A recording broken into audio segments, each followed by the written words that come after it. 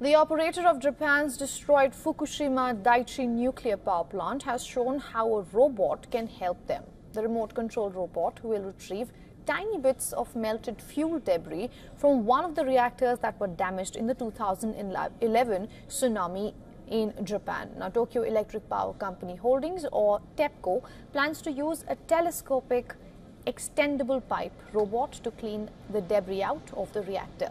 This is to safely close and dismantle the Fukushima nuclear plant.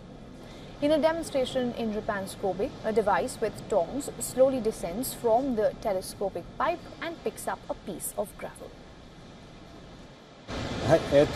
We believe that the test removal of fuel debris from Unit 2 is an extremely important part of the decommissioning work to be carried out. Therefore, we believe that it's important to proceed with the test removal of fuel debris in a safe and reliable manner. Following a major earthquake in 2011, a 15-meter tsunami disabled the power supply and cooling of 3 Fukushima Daiichi reactors. Now, this caused a nuclear accident which led to all 3 nuclear cores of the Fukushima Daiichi power plant to melt, leading to the worst nuclear disaster since Chernobyl.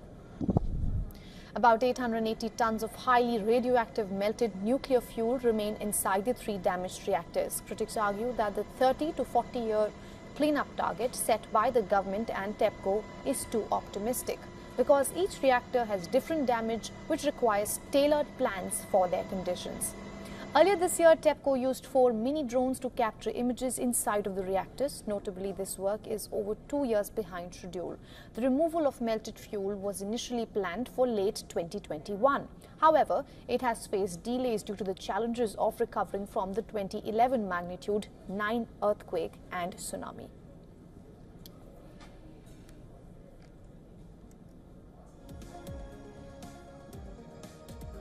For all the latest news, download the WION app and subscribe to our YouTube channel.